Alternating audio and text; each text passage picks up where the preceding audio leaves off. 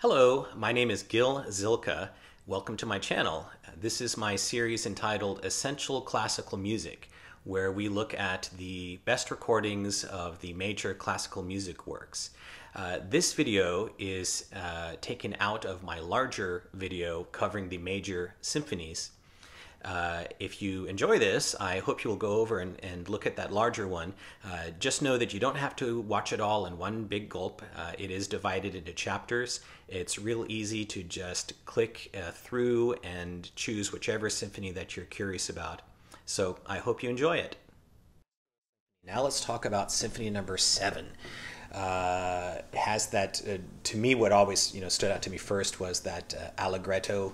Bum bum bum bum bum, that second movement. It's one of the ones that even people who don't know classical music very well will be able to identify that. But the rest of the symphony is more dance-like. It's very rhythmic, very exciting. And my top choice for this symphony is Leonard Bernstein, Vienna Philharmonic, 1979.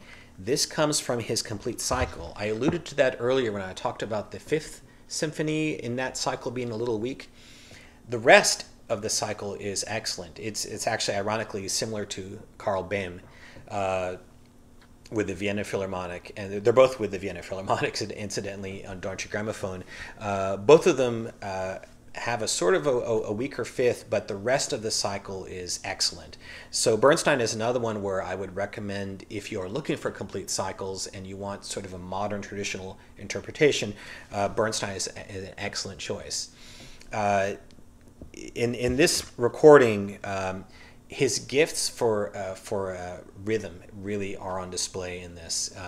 He combines that with also power and the beauty of the Vienna Philharmonic, and for my money, this is really an excellent all-around choice. Also, we were just talking about Carl Behm. His Seventh Symphony is also one of my top choices. He's a little bit more steady in his tempos, but it's a really beautiful recording and very natural. That's the thing about Behm is everything he did just sounded very natural, not very like someone imposing his will, and this is just a gorgeous recording, particularly if you like that second movement, allegretto.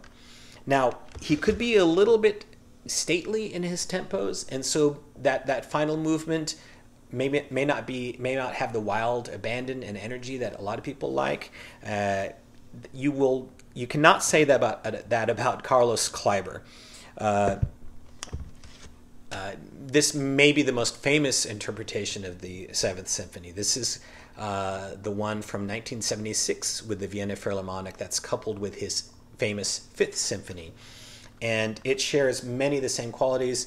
It's very incisive, very dramatic. The allegretto moves a little bit more if that's your cup of tea.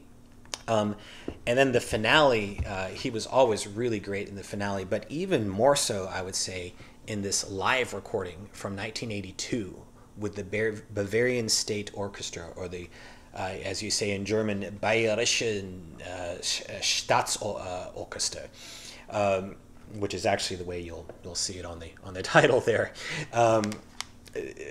This one is just really electric and on fire, especially in that last movement. So that is Kleiber. Another version, stereo version, that if you like it quicker, especially in the allegretto, is Macaris again. And again, this is also coupled with the Fifth Symphony. And again, this comes from a complete cycle as well. I don't know if I had mentioned that earlier, but he did a complete cycle with the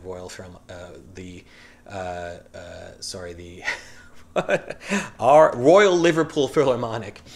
And again, Macaris tended to favor quicker tempos, and it almost sounds like a period performance, even though it's a modern orchestra.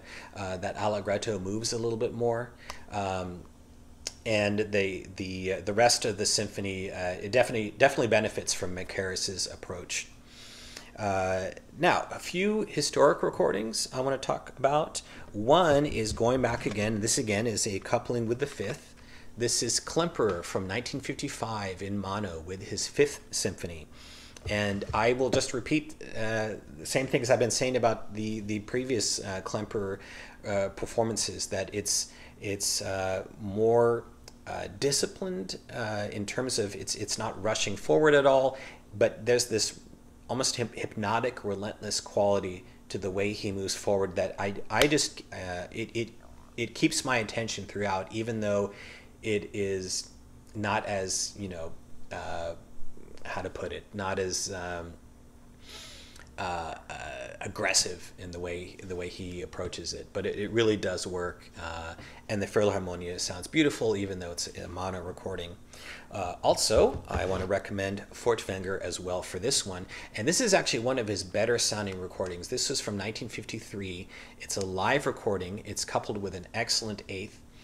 And it's somewhat similar to the Klemperer approach, except there's more flexibility in the way Furtwängler did it, and it really works wonderfully. The third movement has the tempo fluctuations, almost, you know, they kind of keep you on the edge of your seat, and the way he ends the finale with a slight quickening of the tempo to the very end, that really works well. Again, it's a very good sounding recording for a live recording from 1953. I do want to mention, so this is Deutsche Grammophon. There is another box set that I would say next to that Audi set is probably the best one for Furtwängler, and that is this. This is Deutsche Grammophon and a few Decca recordings sprinkled in of Furtwängler. This is both studio and live performances, and this is just a gold mine. I'm going to keep referring to this one later.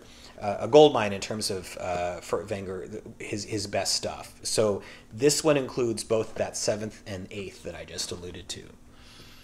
All right, and then we have one more to talk about. I'm not going to leave this one out. Toscanini. This is his 1936 New York Philharmonic recording, a legendary performance. It's definitely a little bit more limited in sound, a little bit more crackly, a little, you know, less fullness to it, and it's not maybe quite what you would expect based on his other performances. It's actually not. It's actually a little bit more conventional in terms of its tempo. It's not that aggressive, but it still has that Toscanini discipline to it, that incisiveness, that excitement. And the finale, especially in his hands, you know, you got to hear Toscanini do it. Thanks for watching. I hope you enjoyed this video. And if you did, I hope you'll also take time to click the like and subscribe buttons. And with that, I want to wish you all a great day and happy listening.